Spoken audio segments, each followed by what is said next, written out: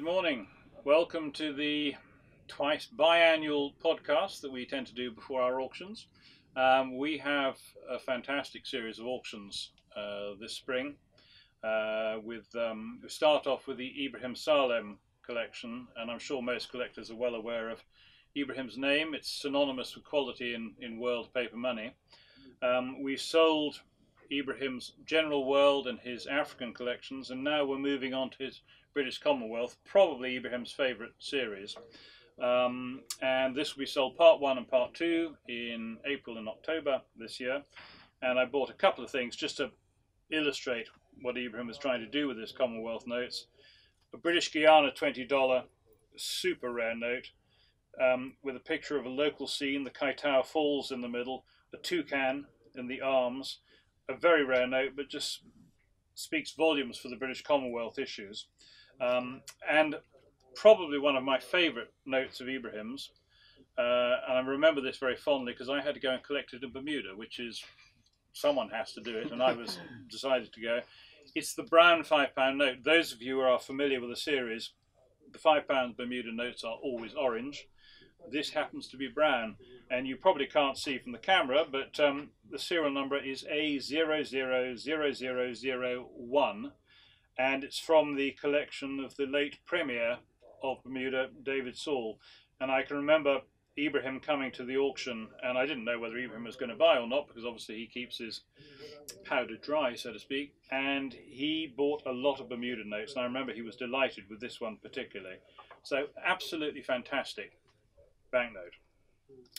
After Ibrahim's collection, we move on to the world sale, and this year we're very fortunate in having several private collections contained in the auction, and my colleagues here, Robert, Elaine and Arnas, will be discussing various notes, but I thought I would just mention specifically the Doctors Joanne and Edward Dauer collection of Burma, India and Ceylon. Ed Dauer's name, rather like Ibrahim Salem, is very well known in the banknote world. His Indian banknotes are wonderful collection, probably one of the best collections extant. I always say probably because the moment you say it is the best one, someone turns up a better collection. So in our opinion, it's certainly one of the best collections extant. And I bought a couple of notes along to show you here. The 2 rupee 8 anna is an iconic Indian note because the denomination is so peculiar. It's like having a 6 shilling note or a $4 bill. You know, they do exist, but they're not easy to find. This is a particularly good example. The Indian market is strong at present. There's a lot of interest in India, long overdue, but it's a very, very good market, and this is a wonderful note, and I think we should see some spirited bidding. But if you want a note that really speaks volumes for British Commonwealth issues and high denomination notes, this is a George V 1000 rupee. Well, 1000 rupees, while George V was on the throne, was an enormous amount of money in India. And Indian notes tend to get fairly well circulated. The condition of this note is fantastic.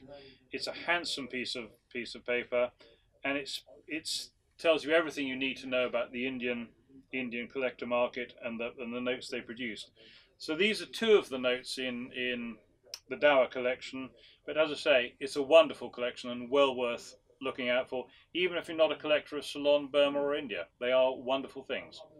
So I think the next person, I'll pass you on now to, I think Robert's going to say a few words about 1 or 2 other items. Absolutely. Thank you very much, Barnaby.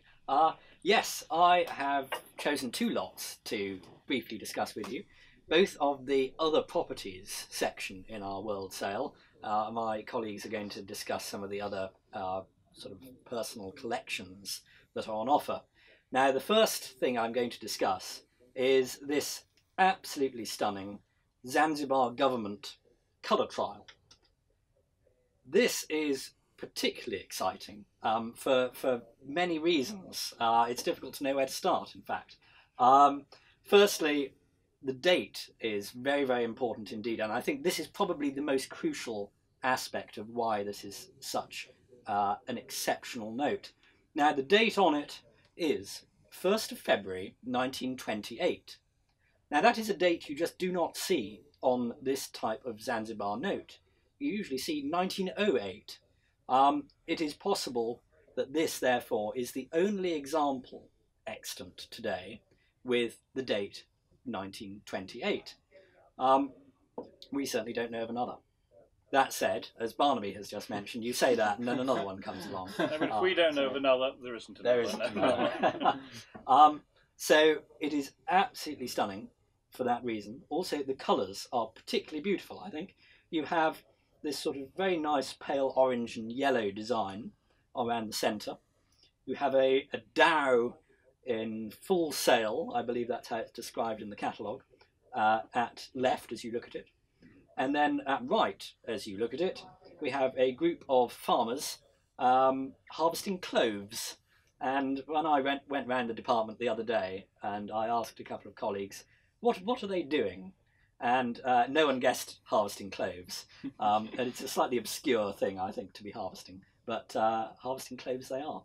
So that is the design.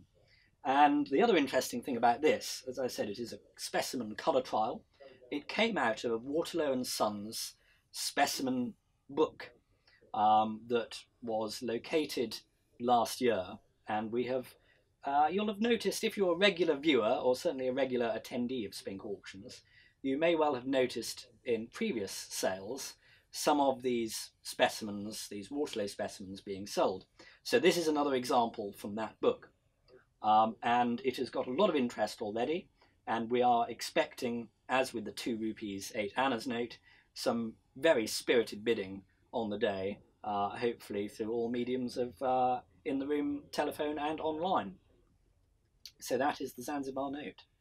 Now, the second group I'm going to talk about, as one lot, are to me particularly fascinating. Now, again, if you're a regular viewer, you will know that I enjoy talking about my military history when it comes to banknotes. You certainly do. Yeah. Let it not be said that I don't enjoy doing that. Yeah.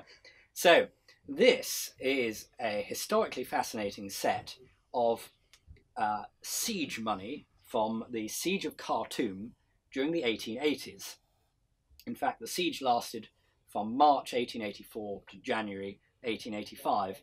And again, for those of you who might know your colonial history, you may know the name of General Charles Chinese Gordon, as he was known, who defended the city of Khartoum against the forces of the Mad Mahdi.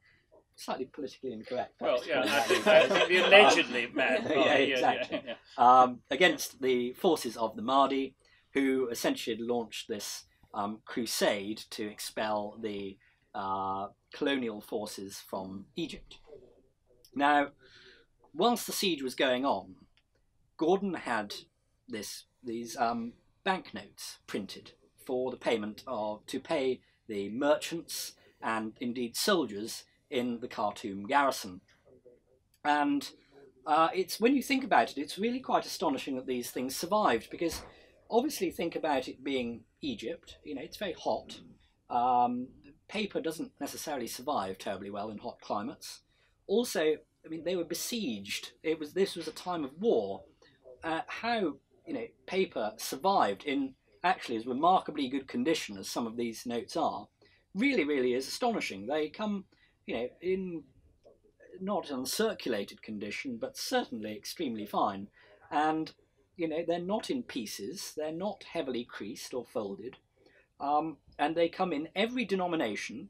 This covers every denomination except the 1 piastre note and the £50 note.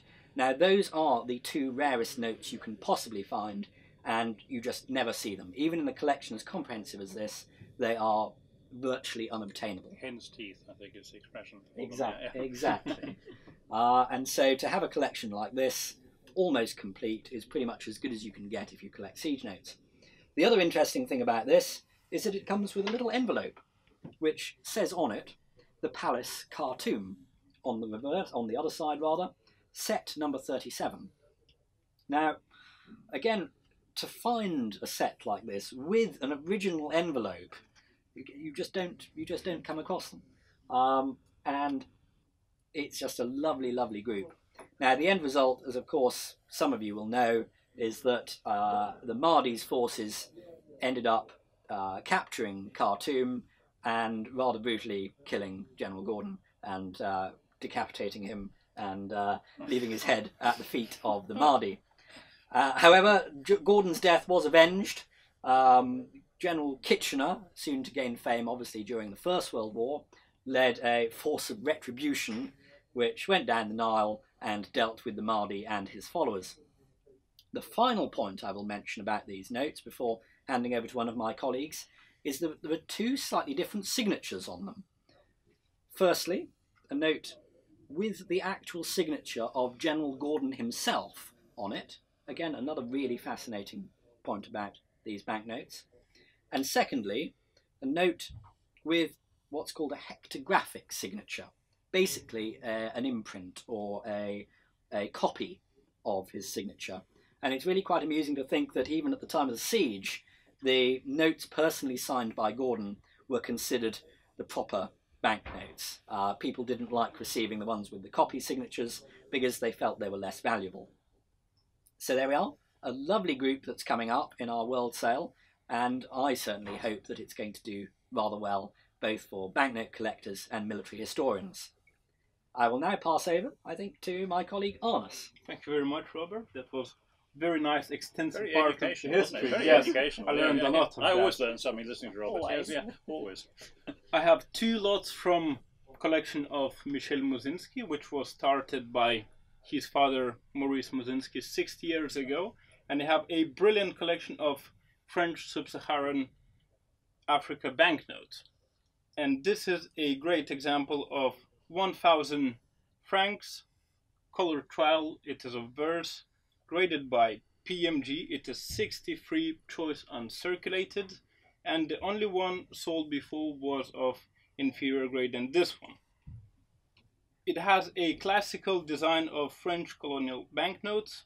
It's really nice. You can see the design of elephants on the sides.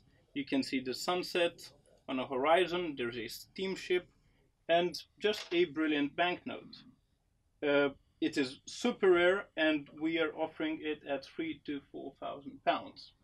So a great opportunity to purchase it. It is going to be on 18th of April. Yes, in our world sale. And the second note I have, it is a superb color, 5,000 francs, issued in Banque Centrale du Mali, which has a splendid colors, a great blue turban on the right side of the banknote on the head of the man, and we can see a group of zebu on the left.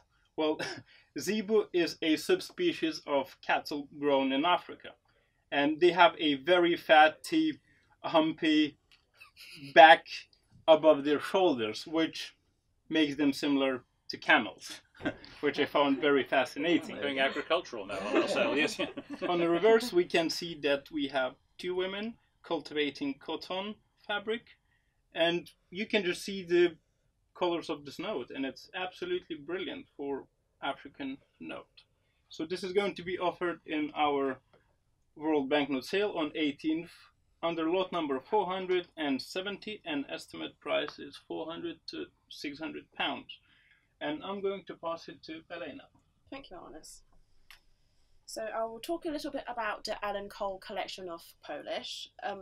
As many of banknote collectors know, that Alan Cole is a big collector of Eastern European banknotes generally, and his Polish collection, I think, is one of the, let's say, flagship collections that he has. So I think that this has been anticipated by many collectors for a long time. We've sold quite a lot of his banknotes before of various countries, but Poland was always the one that everybody said, when's the Polish being sold? Well, now it is. Here it is. Yes. So I'm just going to highlight the 500 and the 1,000 notes that it was issued at the later half of the 1700s during the later half of the partitions of Poland.